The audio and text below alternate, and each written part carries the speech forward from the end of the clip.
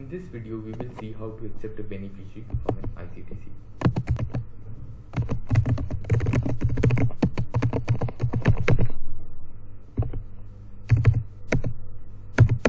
A beneficiary from an ICTC can be accepted by care coordinator, counselor, or even a data manager. So once a user logs into the account, they will have to click on this beneficiary step. Now move to the ICTC referred tab, and this will show the list of beneficiaries who have been referred to your respective ART centers. For instance, this particular user with the UID 1715 or 1716 have been referred to this particular Jalandhar Civil Hospital ART center.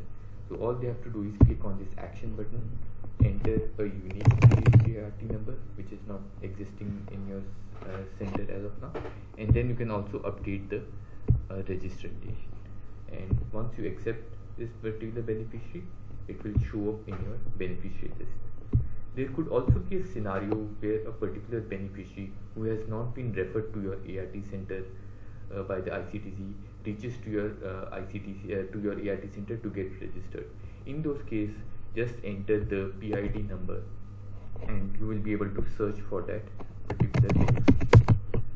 For instance, let's say this particular beneficiary who is not being referred to your ART center reaches your ART center. You will have to just search using the PID number, UID, name, and then accept it into your facility.